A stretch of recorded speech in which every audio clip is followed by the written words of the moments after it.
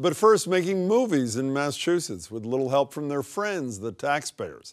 Today, a health facility on Townsend Street in Roxbury was getting the Hollywood treatment, being transformed into a hospital for Stronger. That's a movie based on the Marathon bombings. This is Boston, and the church does not want them to be found. More than 1,000 productions like last year's Oscar-winning Spotlight, have been produced in Massachusetts since the state adopted the film tax credit program 10 years ago. Pays producers 25% of payroll taxes and production costs for projects filmed in the state. Sales tax is waived on any purchases associated with the production. Yesterday, producers and union workers lobbied lawmakers to continue the credit despite opposition from Governor Baker and others who say there are more efficient ways to stimulate the economy. We should note WGBH has benefited from the program for some of the shows we produce right here. Here to discuss if this is a good deal for taxpayers are State Representative Ann Margaret Ferranti, who supports the program. Nice to see you, Representative. And Greg Sullivan, State's former Inspector General, who's currently with the Pioneer Institute in Boston. He opposes the credits. Greg, yes. Good to see you too. Give me the Cliff Notes version, Representative. Why is it a good idea? Puts people to work. In my district of Gloucester, we've seen an employment downturn in terms of fishing industry, loss of jobs, and especially with the blue-collar workers. And this has been a godsend to my districts and to other areas where the blue-collar workers find work, whether it's building sets, whether it's putting the whole program together, the caterers, the restaurateurs, and not only that, but tourism. Okay, so it's a good thing for Gloucester and places that are having a tough time. Is it a good deal for all of Massachusetts? Well, what we see right now is 2/3 of the communities in Massachusetts are benefiting right now from the film tax and credit. 2/3 of all the credit goes to out of state, doesn't even benefit the state, according to the Department of Revenue. Well, the Department of Revenue report is flawed. It has been flawed. State's Department of Revenue report is flawed? It is too narrow. It's too narrow. What it doesn't take into account, let me just tell you, Jim, cities have been had improvements or had payments to them, like Lawrence just recently, $100,000. None of that ever makes it into the report.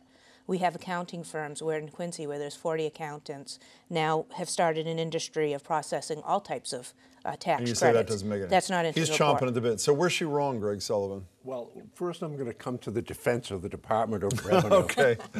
I don't know if you've seen that report, Jim, but I want to say that is a really amazingly excellent public document by a government agency. But even if it's accurate, it does create jobs. There's no doubt that it creates jobs that wouldn't exist were it not for the credit, right? The problem with this film tax credit is that you've got states around the country basically funneling huge amounts of money. So far, Massachusetts, more than $500 million since it passed, fighting with each other. California just raised their limit to $300 million a year.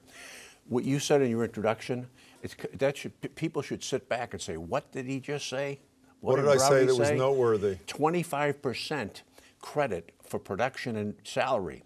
In other words, 25% of the cost of making a film or a TV series, if it's done in Massachusetts, is given as a credit. That's cash. That's not a deduction. I understand, but let's see if we can at least agree on this one thing. You do agree that these jobs would not come here. If we weren't giving them the cash, as you say, you think it's too much, she doesn't, they wouldn't be coming here. We wouldn't see virtually any films produced. The number of films produced here almost overnight when the credit passed in 2000-something increased exponentially. That is true. You just don't think it's a good deal. Yeah, I don't think it's, no, I agree with that. It has created jobs, but the Department of Revenue study that was just released two and a half weeks ago said that the subsidy is $109,000 per job, and those jobs are not full-time jobs that last for years. Do you think, let's stay right there, do you question that too? That number in the $100,000 range, by the way, let me just say, was a number that came out of DOR recently, the Department of Revenue. It was a comparable number that came out of the Deval Patrick administration's DOR, who supported the credit. So it can't be like the number was cooked. So they're wrong through the years? They're wrong through the years because they're looking at a narrow portion of what's happening. So again, for example, if we just look at my district, which I know well, you look at Gloucester, and Perfect Storm is made. We're hiring some fishermen who are out of work to do their jobs. They're getting a paycheck to support their families. Now they're calling in Woodman's, a local restaurant, and they're saying, we need you to bring in food 4 times a day because that's what's in the contract. Department of Revenue doesn't look at how many times Woodman's was contracted or how many people Woodman's had to hire Well, they say to fulfill those Representative, they contracts. say that in the first 7 years, 2006 to 12, 411 million in credits and 261 million, obviously a big loss in net economic activity. Included in that are all the small businesses, the subcontractors. Well, let me do yeah. another number that I don't think you can question. It's not Department of Revenue.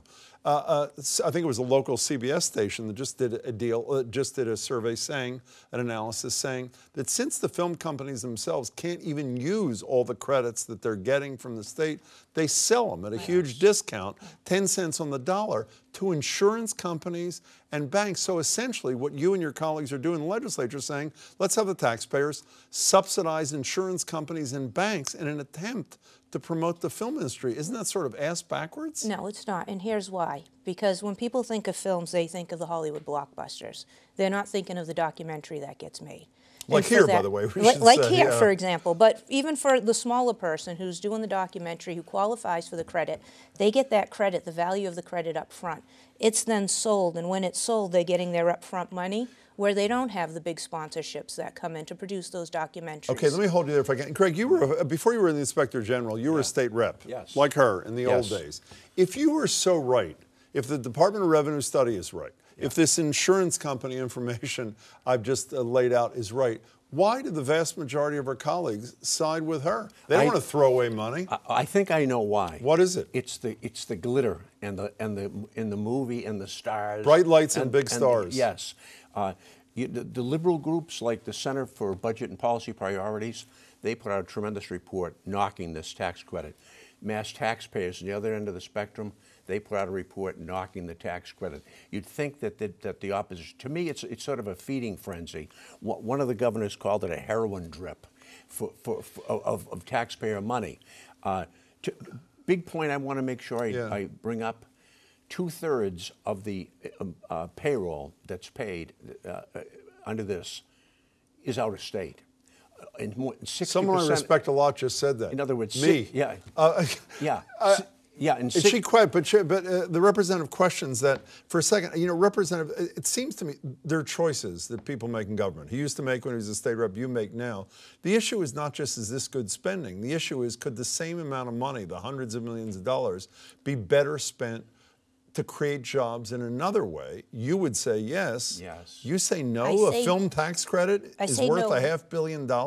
I want to say no, and I also want to respond to Quickly, if you can. what Greg said. You know, it's insulting to say captured by the magic of films, and that's why I've we had vote state for reps it, okay? brag to me about how they met Well, Matt they Damon and can, other people. I mean, but for whatever the most it's worth, part, they I have. don't think that that's it. What it is, again, watching blue-collar workers lose their jobs. I can't send them to Cambridge and say, go work for a technology company. I can't say go down to Lexington and go work for a life You could sciences. send them a check for $50,000. It'd be that's half not- as expensive as this thing. And they don't want a subsidy, they want to work. Okay, they want to work. So I have a guy, Ted Suchecki. Quickly. Okay, who's a carpenter. He's hiring 100 people to build the set of Patriots Day right now. He could build that anywhere, but he's building it here. And by Understood. building it here, 100 people get to feed their families. I got to hold you there, Representative. Good to see you. Thank Greg you. Sullivan, good to see you as Thank well. you. We'll continue this in the days and weeks ahead.